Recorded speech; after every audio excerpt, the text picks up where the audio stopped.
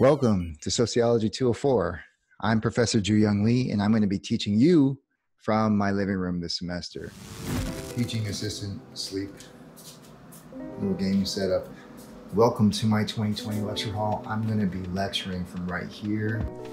Basically, I got the idea to teach on Twitch because I was playing games with people that I usually play games with, and they suggested it. I've done a lot of things to adapt to teaching online.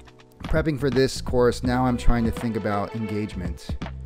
I know students that learning remotely is very different than sitting in a lecture hall with 100 other students and your professor.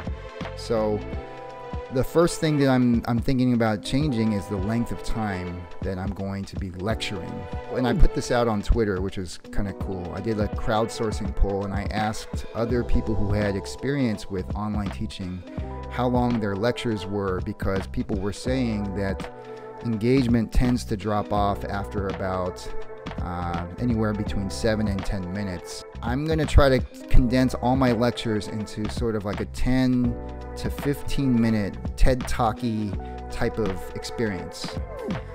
One of my mentors, Randall Collins, who is a sociologist, the following day they will be participating in kind of like a live stream, which is what you're doing now. They'll jump into the stream, ask questions about the readings, ask questions about the lecture. I think what's cool about Twitch and maybe some other online formats is that now the interaction and the dialogue can be much more dynamic and unfolding.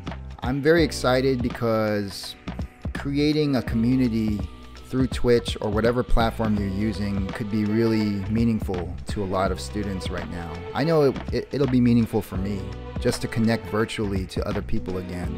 Brand new world, right? 100%. I think this could be a really cool evolution.